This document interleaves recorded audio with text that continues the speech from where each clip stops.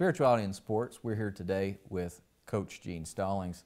Coach, best pure athlete you ever coached against? Never did pay attention to them. I just knew the numbers and knew what position, but I didn't really worry about the other team. I worried about my team. If you get to worrying about the other team and where you're playing and what time you're playing, you're fooling yourself. You better worry about getting your team ready to play. You're either a scheme coach or a technique coach. I wanted to win games because my players played better than your players, not because my scheme was better than your scheme. Now we're running 190 plays a game. We're trying to get a scheme going where you got the wrong personnel and he hits. That just wasn't my style. There's nothing wrong with that. I wanted to just line up and beat you because my players played better than your players. At the end of the game, we'd win. The question for today's society, a great many people are asking why. Why bother with being a part of a congregation of faith? Why bother with God? We live in a country, we're blessed, most of us live here in the United States, that the plenty that we have, most of us aren't going to bed hungry. What would you say to a person who says, why should I bother with God? Because one of these days you're going to die, and you're going to go somewhere, and you don't live good just to go to heaven, not go to hell. But there's a greater being, and all you got to do is look at the Bible, look around, look at things that grow in the spring and die in the winter, and they come back and they replenish, and somebody made it. It didn't just happen. And so we've got a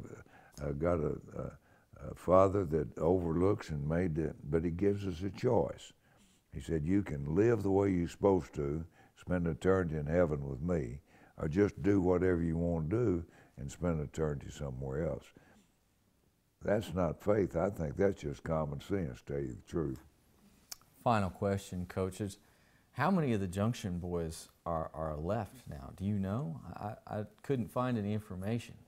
It's been 1954. Yeah, I would say 25, 23. I've got a football that's signed by every Junction player, probably the only one in existence. I'm going to give it to the athletic department at A&M, but it's signed by all of them, and it's one of my treasures, really. Tell us a little bit about that. I know there's been specials, and you've probably done interviews ad nauseum about that. But well, the thing that made Junction so bad was the facilities. It was Spartan. I mean, we lived in a Quonset hut. It was hot. It was in the middle of a drought. People would quit and make the lines shorter and shorter and shorter. And anyway, one of my favorite stories about Junction, we were just beat down to nothing. This was Saturday night, and Coach Bryant came in the meeting room, and it was just about 30 of us, and he said, tomorrow's Sunday. How many of you guys like to go to church tomorrow? I threw my hand up. He sent a manager around. I said, Troy, get me. I go to church. And he said, Beaves, I'll get you. And wrote down everybody's name, handed it to Coach Bryant. Coach Bryant looked at that list, and he said, isn't this nice? Everybody want to go to church? We're going to go right after we practice. I wouldn't known that, wouldn't any of us order. Now, did he end up taking you right after practice? Yeah, I had the list, and we made this.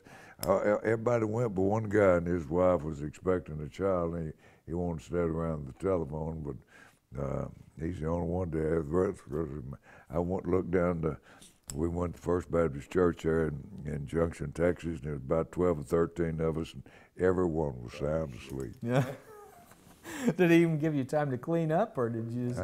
Yeah, we you all cleaned up? Practiced and then took a shower, and then we got on the bus and went into town and drove by the various churches.